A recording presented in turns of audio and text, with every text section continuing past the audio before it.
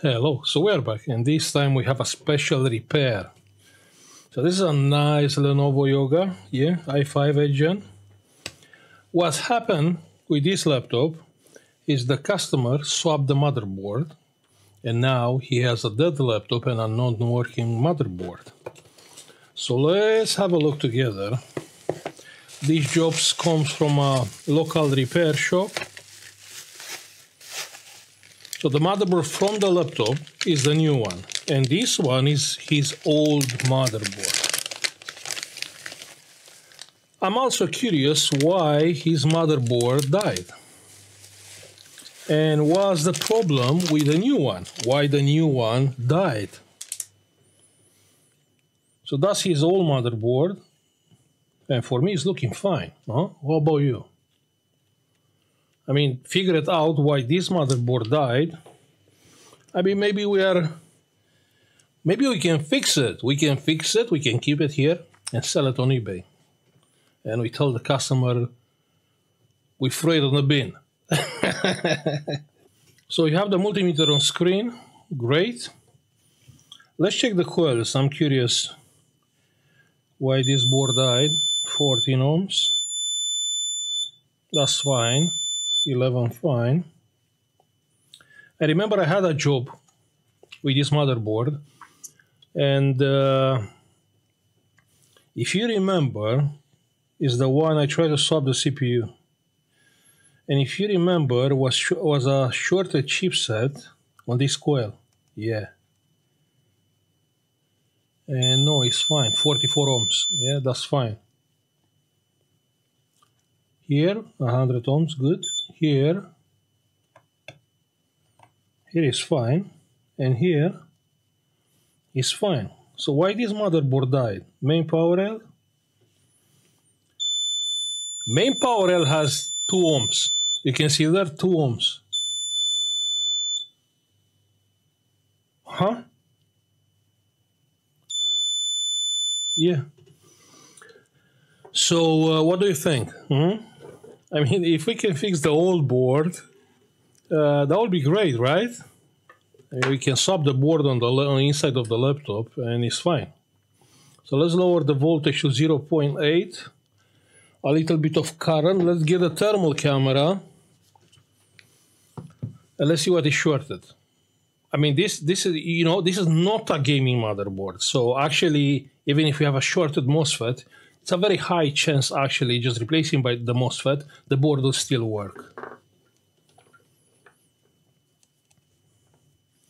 So we have ground, we have 0.08, and here 0.02. Okay, so here is the plus. It's taking 700 milliamps and it's getting hot what? What is getting hot there? The chip? Or something on this side of the board? One second.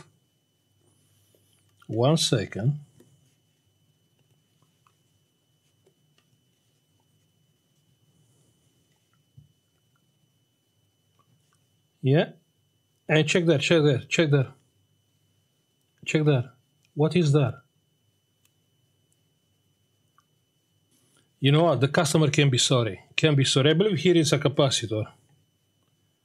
That's what I believe. I believe it's a capacitor. Let's go under the microscope. I think the customer can be sorry. You see, this is the reason why if you have a problem with your car, to go to a mechanic, yeah? Let's see.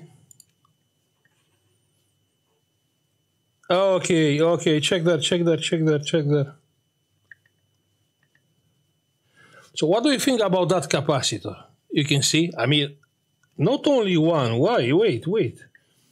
Are like 2 capacitors, which I see them, they are dodgy. You can see them? Let's get the multimeter. I mean, clearly,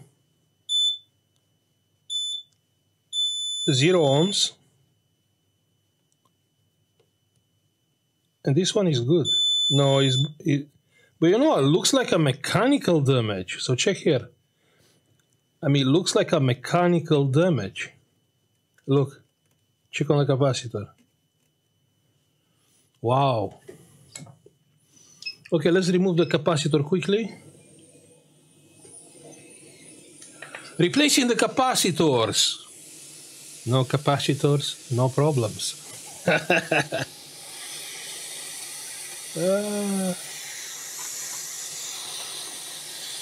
Let's remove them.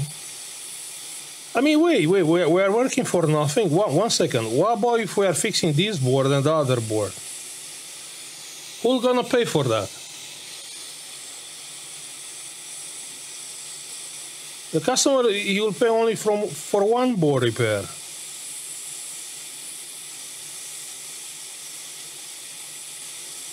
Yeah, the board is sucking the heat badly.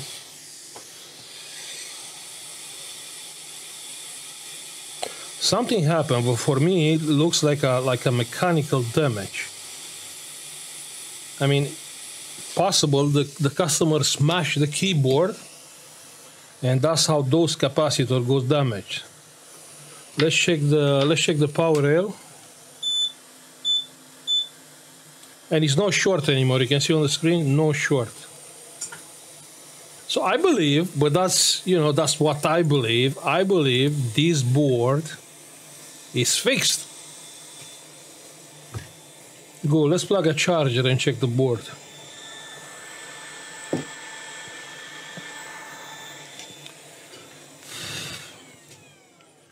So plug in the charger. Yeah, the CPU is getting hot. Everything is fine. You see, 1.2 amps. This board is good.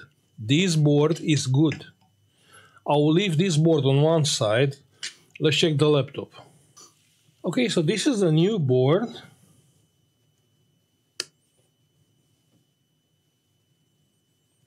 Yeah, let's check the main power rail here on the back of the laptop, on the back of the board. No, wait. So it's with this part up. That means the laptop was smashed from the back. And it looks like a little bit if you look. So probably here, you can actually probably damage the capacitors from the board. I believe that's what happened with the other board. So let's check for short. Same capacitors. No. Short. No, this is impossible. How can be two motherboards with the same fault? What are the odds? I mean, don't get me wrong. This job was booked in today. Look at the time and then the hour. Like, I will tell you how long. 2 hours ago. 2 hours ago.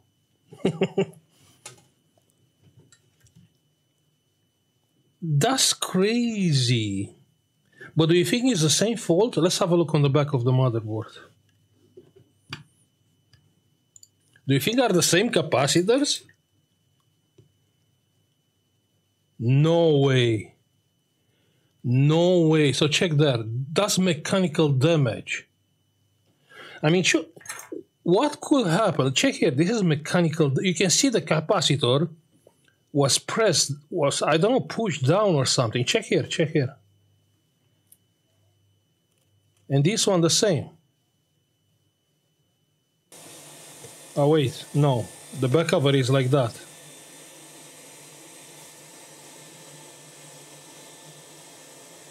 I mean, yeah, indeed you can see the components are printed on this one. Yeah, so indeed,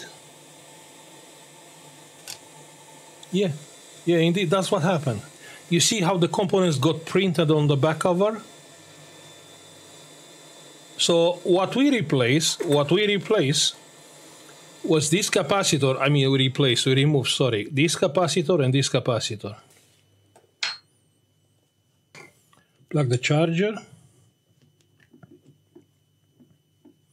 And I can see it's coming on. I can see the backlight on the keyboard. The voltage is right, the current is right. Let's wait because we reset the BIOS. Let's wait for restart.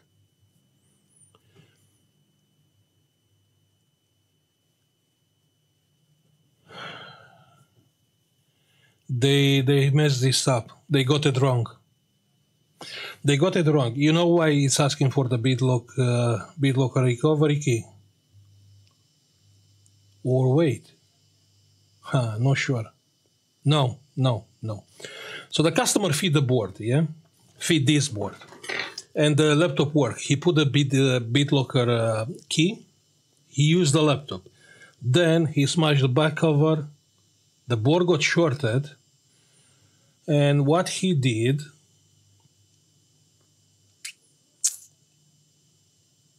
And yeah, the board got shorted. Now we swap the board, the original board.